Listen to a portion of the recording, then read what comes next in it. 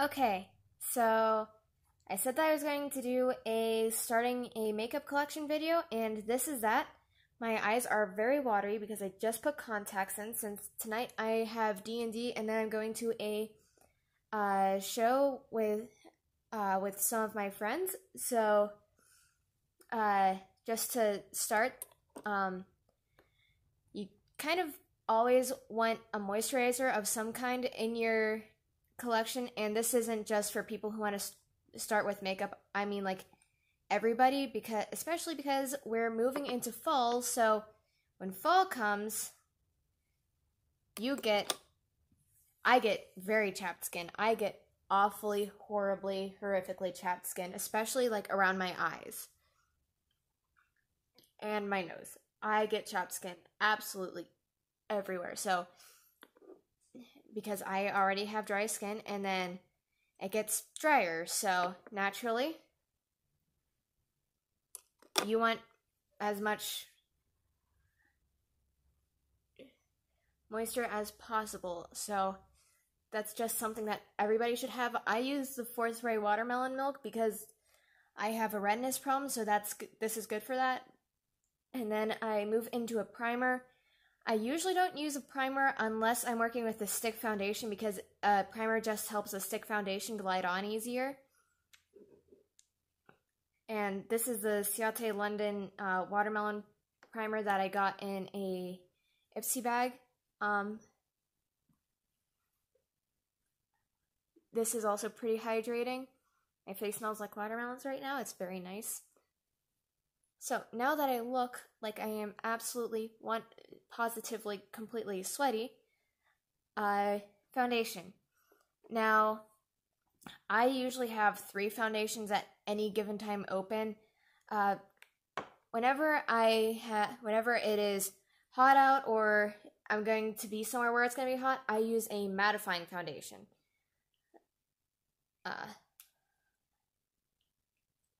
Because this will dry on hard and stay on for a long time. This is pretty high coverage.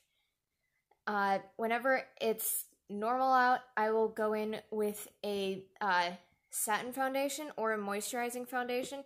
Not this one though, because this one sucks and it makes my face look absolutely cratered.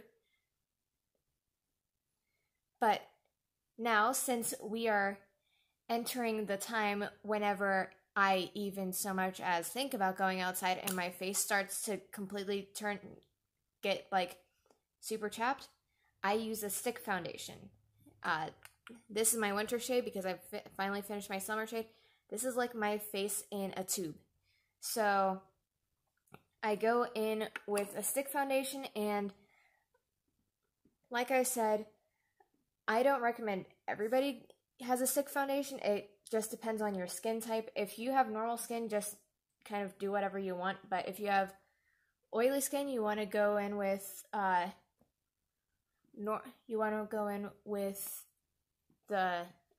mattifying, and if you have dry skin, you want to go in with hydrating, or with a hydrating foundation or a cream foundation like I like to do. I also use a brush to blend out my foundation, because a brush, you spend like $7 on it once and it's good forever. Meanwhile, if you use a beauty sponge, I do have some beauty sponges and I usually use them for like blending my concealer out, but I don't have one at home with me. But beauty sponges, you have to throw those out after... You should throw them out after 3 months. You absolutely have to have them thrown out after 6 months, because they just become absolute breeding grounds for bacteria. I prefer a high coverage foundation for myself because I don't like my freckles and I don't like my redness, so I want all of that to just kind of go away. But if you kind of just want to even out your skin tone, you'd probably want to try out a BB cream or some other light coverage foundation. After that, I go in with a concealer to brighten up my under eyes so it looks like I actually sleep. For this, generally the rule is that you want to go 2 shades lighter than your skin tone, and if you use a concealer to contour, you go 2 shades darker than your skin tone. I usually only have 2 concealers out at any given time, the one for highlighting and a normal skin tone one for just spot correcting if you're not wearing makeup that day but you have like acne or something. Also, don't do the thing that all the beauty influencers do where they do huge triangles under. It makes you look super cakey. Believe me.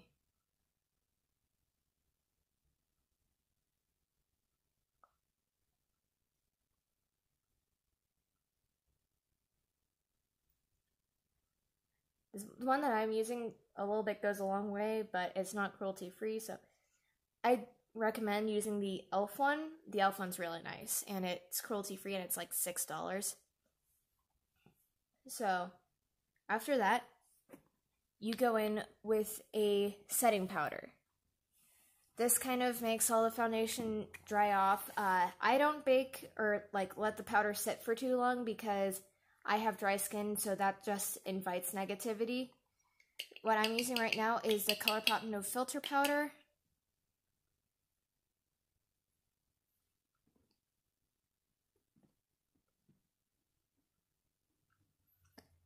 You only need one loose powder and one pressed powder at a time. I don't get people who have these big collections of powders because powders are powders. They all pretty much do the same thing. If you can't tell, this has a little bit of a pigment to it, so it doesn't flash back. I highly recommend a pigmented powder, especially if you are a person of color, because flashback will definitely get you then. I try to just go on and hit this until I don't feel oily anymore from the foundation. And then after that, I go in with eyes.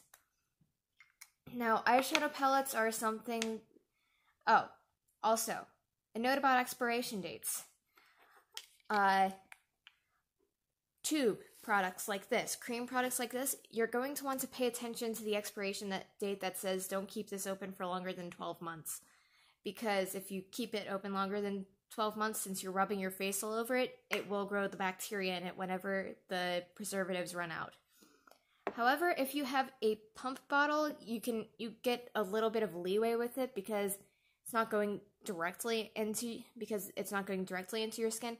However, if you have a squeezy tube bottle, that is definitely going to also get into your skin. So, just a warning about that. But, American, if you're watching this, that doesn't mean that you can just go 11 years using the same thing, especially because I know that the kind of foundation that you use doesn't have a pump on it. So you should have thrown that out probably about 9 years ago. And I'm being generous.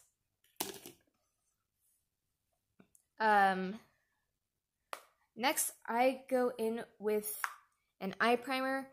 People sometimes use concealers. I find a lot more use for it I find that eye primers are a lot more useful. This is one I'm trying to use up. It's an e.l.f. eye primer stick. I like their liquid eye primers better. And again, anything liquid or cream, you're going to want to pay attention to the expiration date. It doesn't really matter about powders because powders are powders.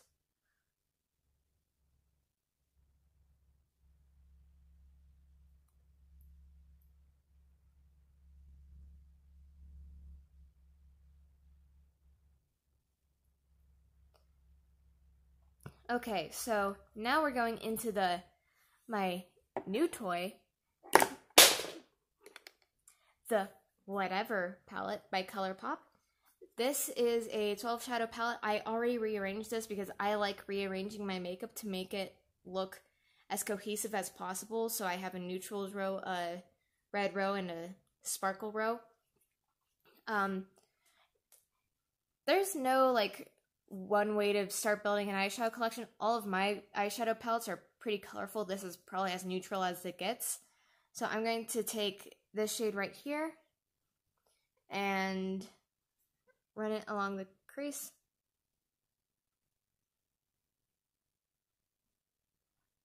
I enjoy red eyeshadow because it gives me all of the, grungy.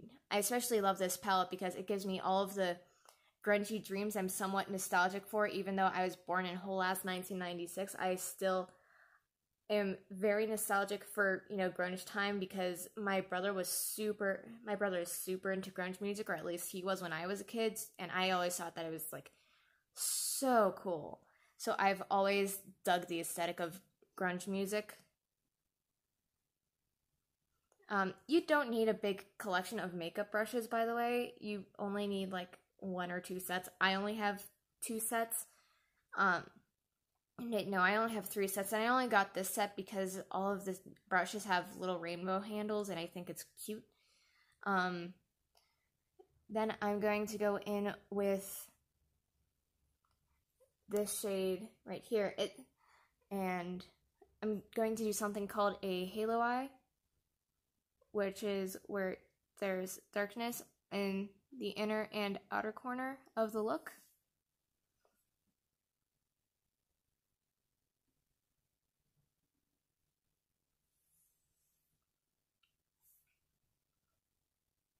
I use a lot of ColourPop because it's very accessible, it's cruelty-free, and it's super affordable, and it has a pretty good shade range for all skin tones. So it's generally a brand that I like supporting, even though it's not sold in drugstores, but the price is pretty comparable to drugstore. Like this, I think this was only $16, and Milani is selling like $20 palettes. So then I go in with this really dark shade right here that I absolutely love and deepen that up further. I'm almost just stamping the color in.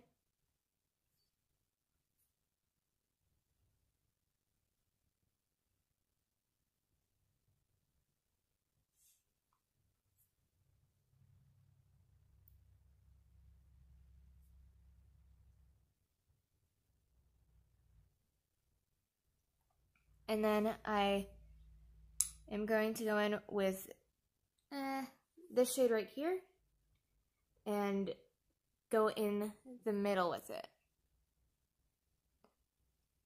which is why it's called a halo eye, because it's like really bright in the middle.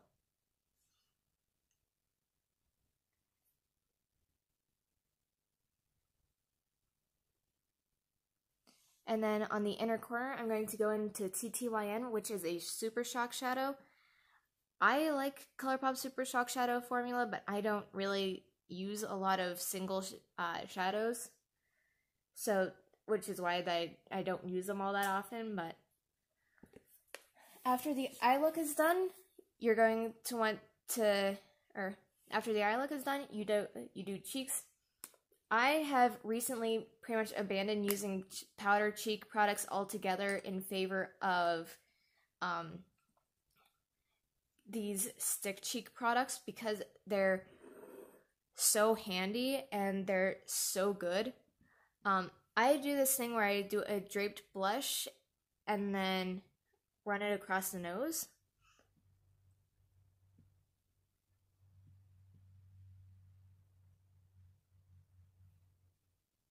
Which looks like a lot like this. I know it looks like a lot, which is kind of why people like to do clickbaity looks with the with these, because when it's not blended out it looks really weird, but whenever blended out, this is a really pretty purplish blush.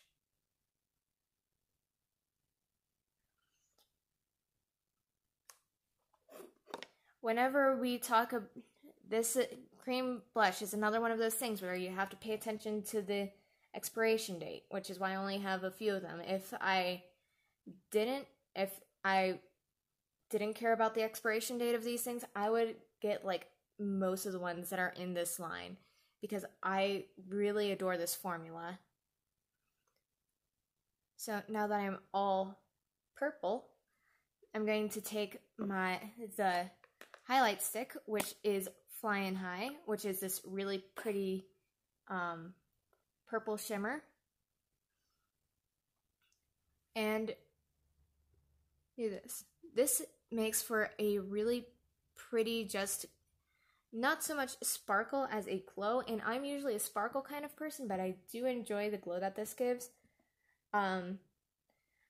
I absolutely love highlighters, and the thing about highlighters and blushes and eyeshadow palettes is there's no one way to start collecting them, because it's so creative how much, like, what you can do and with what product and making different looks. So I can't really give you advice on how to build like a blush or highlighter collection. I just really like these. I really like the Super Shock. I really like the Super Shock blushes and highlighters, and I really like most things that ColourPop makes. Honestly, if you're going to take anything away from this video, just take it that ColourPop has really good products that have never let me down. So, before we finish out, we do a spray with finishing spray. This dries up and makes sure that your makeup lasts for a while.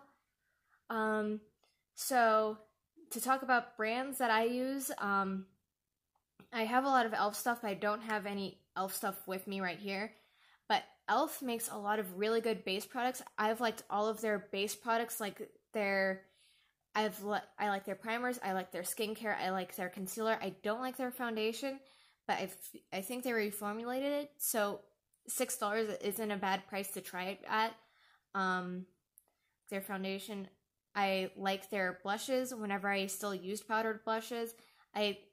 People like their highlighters, but I'm not a fan of their eyeshadows. For eyeshadows, I usually go with ColourPop or Juvia's Place, which are both also very affordable and also cruelty-free. ColourPop, I just like everything from, and Wet n Wild I don't buy from anymore because they lied about being cruelty-free for like a full year, so even if I wasn't cruelty-free, I still wouldn't stand for that. But if you're thinking of experimenting with makeup, the ones that you really want to go for, because it's so accessible, is you want to go with ColourPop and you want to go with e.l.f. These are they both ship internationally. I think e.l.f. has a lower international shipping rate than ColourPop, but I do believe that ColourPop is in Beauty Bay or some other European thing. So if you're from Europe, if you're going to start doing makeup, don't go to a Sephora or an Ulta. I've never even been in a Sephora or an Ulta because I don't want to spend that kind of money on makeup, because Sephora is way too expensive for me. Now I go in with a mascara. I already have fine lashes, so I'm not picky at all with mascara. As long as it turns my lashes black and makes them look marginally longer or thicker, I'm fine with it. I'm not the person that you want to ask about mascara.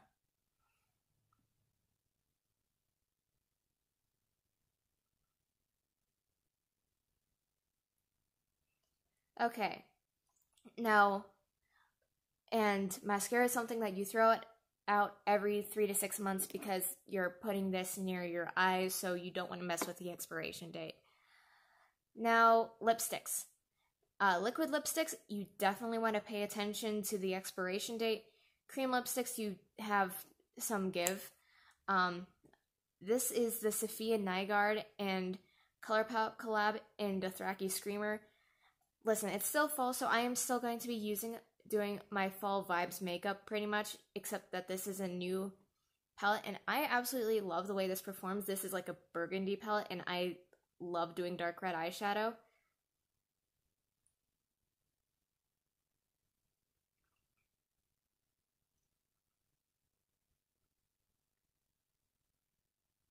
Most of ColourPop's lip products are $7 or $7.50, something like that. And for this formula, it's really good. I've heard that it's as good as any given luxury lipstick.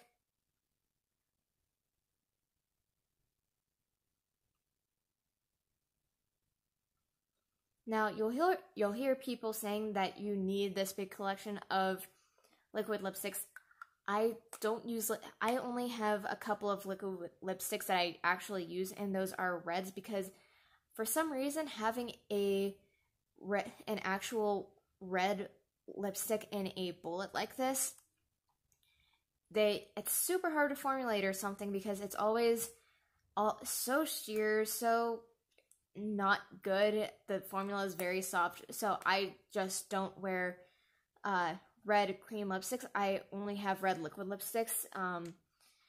But other than that, I almost always use bullet lipsticks because they're just easier to apply and they feel a lot better on the lips.